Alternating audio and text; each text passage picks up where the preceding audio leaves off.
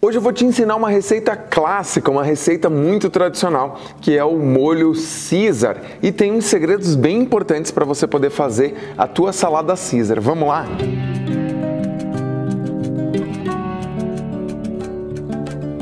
Olá, tudo bem? Eu sou o chefe Guilherme e hoje eu quero te falar sobre salada Caesar. E tem várias coisas que talvez você acredite que sejam verdades ou reais na salada Caesar e não são. E eu vou te ensinar a fazer um molho super gostoso. Exatamente porque tem muitas coisas do molho da salada Caesar que não agradam a todo mundo. Bom, o molho de Caesar tradicional vai ovo, azeite, mostarda e anchova ou alite. E é isso que eu tirei do meu molho, só que sem deixar ele menos saboroso por causa disso. Eu vou te ensinar todos os macetes e todos os ingredientes certinho para que você nunca mais erre.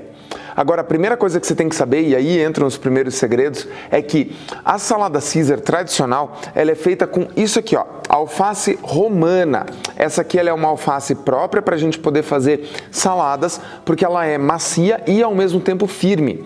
A alface que a gente conhece, que faz a salada Caesar mais comercial no Brasil, é a alface americana. Então, dá para fazer com a americana? Dá, mas a mais tradicional, para você saber, é a alface romana. Inclusive, aqui ó, eu fiz um mix de alfaces, deixa eu mostrar aqui. Eu fiz um mix de alfaces que tem um pouco de alface romana, um pouco de alface americana. Se você quiser, você pode fazer assim também. Outra coisa importante sobre a salada Caesar é que no Brasil ela acabou sendo servida com peito de frango. E ela não vai peito de frango na sua apresentação, é só as folhas e a salada e o molho em si, tá? A gente dá uma incrementada nela, eu vou colocar um pouquinho inclusive de parmesão e uns croutons. Croutons são os cubinhos de pão tostadinhos ou douradinhos, pode ser no forno ou pode ser na frigideira. Eu já fiz isso anteriormente, estou deixando ali e daí a gente só vai fazer a finalização. Ah, Guilherme, então quer dizer que eu não posso servir a minha salada Caesar com um peito de frango? Pode, a salada é tua, só que ela não é isso que eu quero que você entenda. Salada Caesar não quer dizer alface americana, molho Caesar e peito de frango, mas sim alface romana e molho Caesar, ponto. O que a gente colocar mais é gostoso, é legal, mas a gente está colocando coisas diferentes da receita tradicional. Tanto que você pode servir a salada Caesar com salmão, com peito de frango, com mignon, com a carne que você quiser, não tem problema, ou sem carne nenhuma. Bom, chega de papo, vamos lá, deixa eu colocar aqui o liquidificador e a gente vai começar a colocar os ingredientes aqui.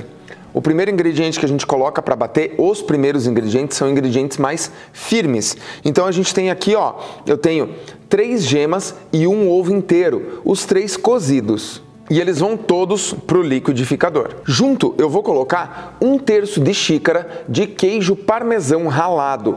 Compre o queijo parmesão e rale você, ou compre o queijo ralado no mercado assim. Não compre aquele de pacotinho que não é legal, tá?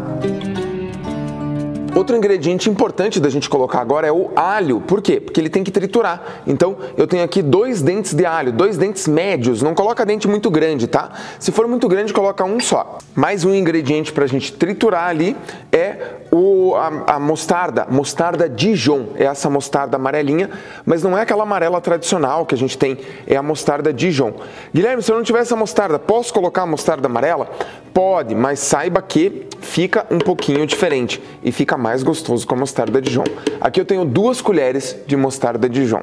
Pronto, os ingredientes sólidos, os ingredientes mais duros estão aqui. Agora a gente vai colocar 1/3 de xícara de leite, 120 ml de azeite de oliva, o que dá meia xícara, tá?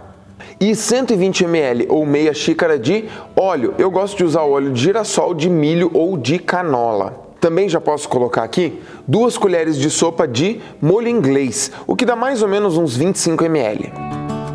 E junto eu vou colocar suco de 2 limões, limão Tahiti mesmo, só o suquinho. Pronto, agora a gente vai bater, triturar tudo que tem aqui, o molho é isso aqui, a gente só precisa acertar o sal. Só lembra, queijo, tudo tem sal, então a gente tem que bater ele primeiro para depois poder experimentar o sal. E a gente tem que bater bem, porque eu tenho que triturar bem o alho, por exemplo, para não aparecer os pedaços de alho, o ovo, para que também não fique pedaço de ovo. Então agora vamos deixar ele batendo. Pronto. Bateu bem. Agora eu quero experimentar para ver como que tá o ponto de sal dele. Falta um pouco de sal, por isso que é importante. Bate primeiro, depois experimenta. E por quê? Pode ser que varie, né? O queijo que você tem, tudo pode ser que fique diferente. Então, ó, coloquei um pouco de sal, vou bater mais um pouco.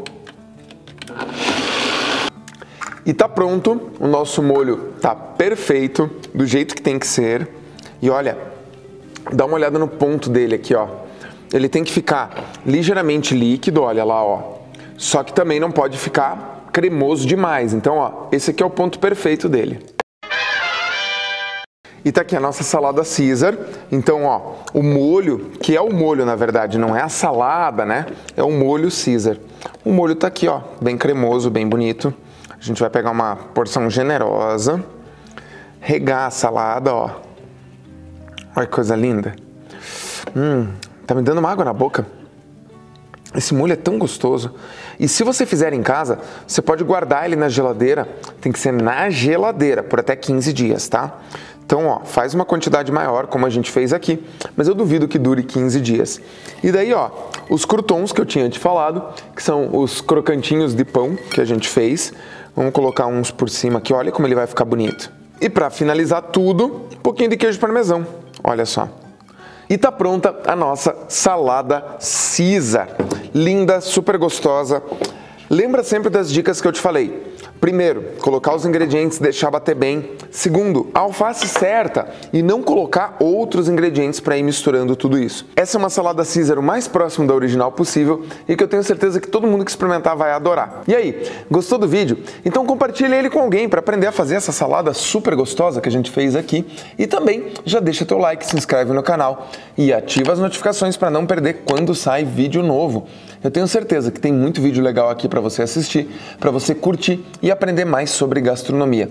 Não é só receita, mas sim história, conhecimento, conteúdo que vai te ajudar um monte a cozinhar cada vez mais e melhor e ter mais confiança na cozinha. Eu te vejo no nosso próximo vídeo. Um bom apetite e vai cozinhar!